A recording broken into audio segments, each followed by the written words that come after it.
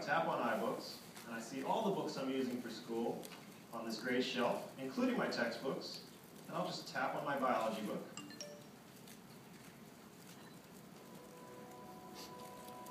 This is a century in which we've got to solve the great problems and make the great discoveries concerning life on this planet.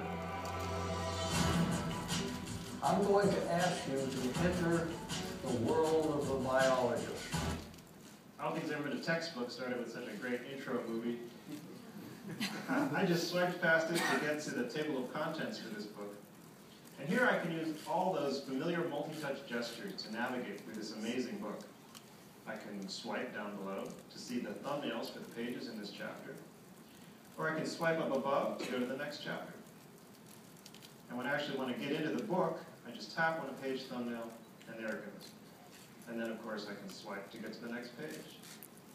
And I think you can see immediately, these are gorgeous, gorgeous books.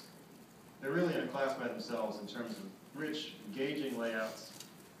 And they have some really cool, rich, engaging, interactive experiences. And this is one here. I'm going to pinch it up to full screen so you can see it better. And now when I tap, we zoom in and we see animated 3D models of the structures inside of a cell. Clearly, no printed textbook could compete with this in terms of communicating and really giving a kid a good understanding of what's going on inside the cell.